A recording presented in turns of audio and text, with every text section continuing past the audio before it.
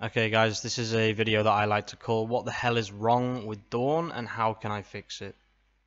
So if you've been using Shopify Dawn or Shopify 2.0 and you changed an old store to a new store, it's not going to work because everything is different. But don't panic, because there's a really easy way to understand why it's not working and how we can fix it. Okay, so let's talk about the big problem with the change to Shopify if you don't know what you're doing, basically, like I didn't at the beginning. Every single tutorial that you will look at, every single tutorial that you look and watch that's been made in the last 15 years will tell you to do something probably to the theme.scss.liquid file in Shopify. And when you look for it in Shopify 2.0, it will not exist because it does not exist anymore. And they've completely changed it. And the reason that they've done this is because it allows a much smoother mobile shopping experience. And what they've done is incredible, and it's going to make Shopify the best e-commerce CMS available. But there is a problem. Theme.scss.liquid has gone. And every single tutorial is going to tell you to use that. So what do we do instead? Okay, so there are two fundamental things that we need to know, and that is anything that you should have been putting in theme.css, or whatever it's called, you now want to put it in base.css. This is the global CSS for your entire website. If you want to change anything about the look and feel of your website, this is the place that you want to do it. If you're wanting to add global, basically. So an example earlier was someone asked me how to change the title font, and I told them to put font size, you can just increase this to 6, for example. And then another one was they wanted to know how to align the text. I don't know if I've spelled align correctly, it doesn't look like it. And then we put center. But the problem with this was it also centered the product titles.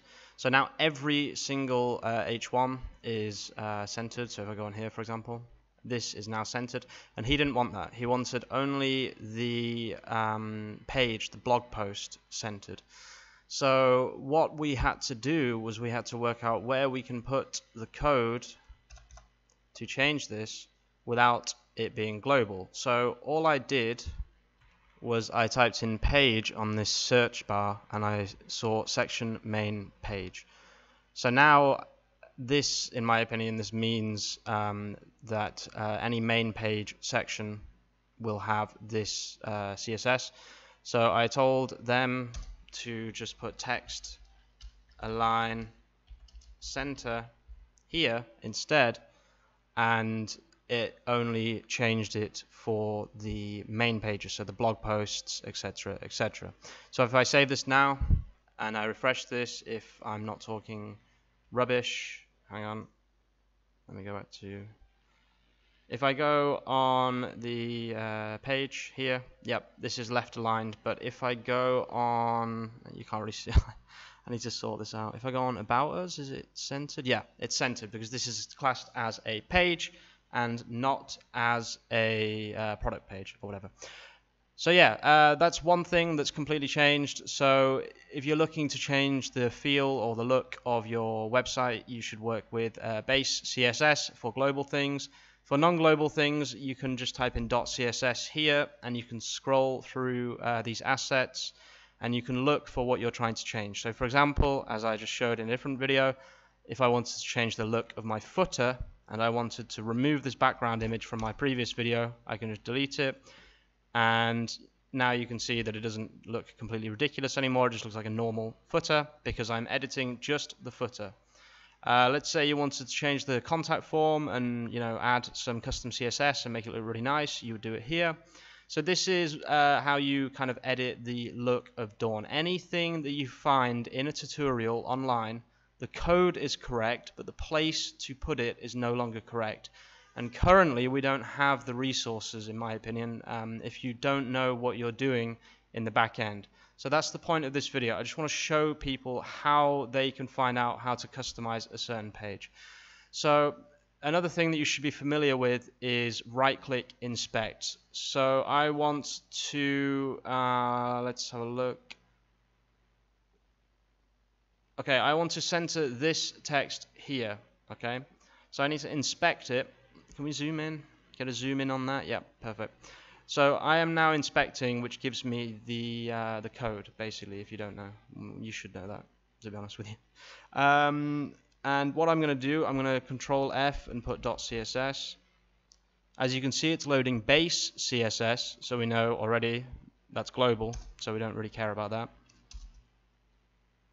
Menu.css is also loaded, search CSS, menu drawer, cart notification, etc. But we want to know this specific section, so let's just inspect it again, and it should take us to the correct section. Div class, here we go, product description. Product __ description.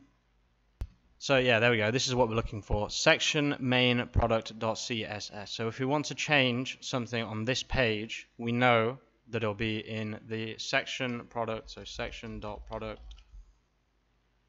Oh no, it's here. Section main page. Oh no, product. I'm just going to type in product here because I can't find what I'm looking for. Go down. Okay, so I actually typed in main here because I couldn't find it, and then scroll down, section-main-product.css, and we want to make, this is H1, so let's make it a bit more difficult. We want to center the paragraph section here. So that's actually, it should be very, very easy if I just say, can I look for paragraph? Okay, so what we did was I inspected it again, and you can see here div class product __ description. So I just Control F to product __ description, which took me here.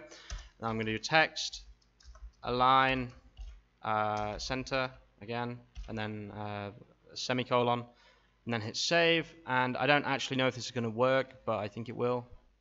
Yes, it does. So now this is centered. Perfect. So where can you learn little pieces of HTML and CSS?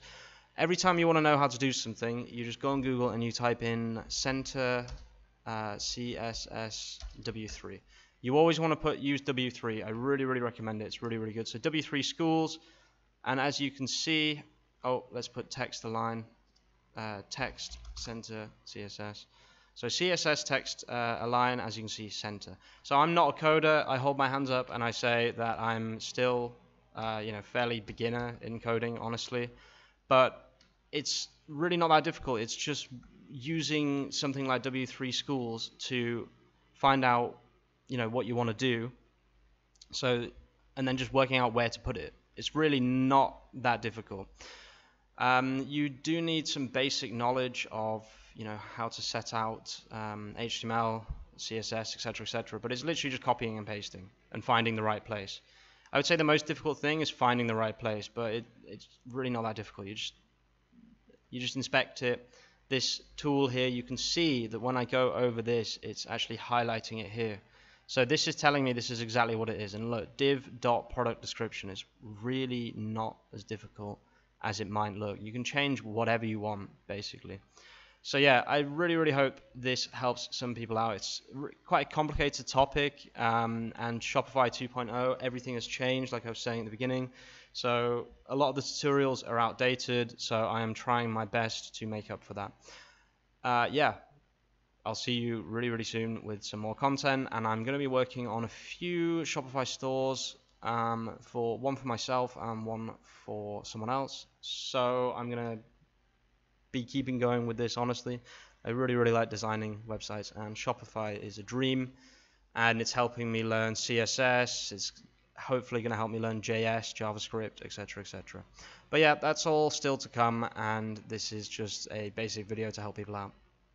Peace out, and I'll see you really, really soon with some more content.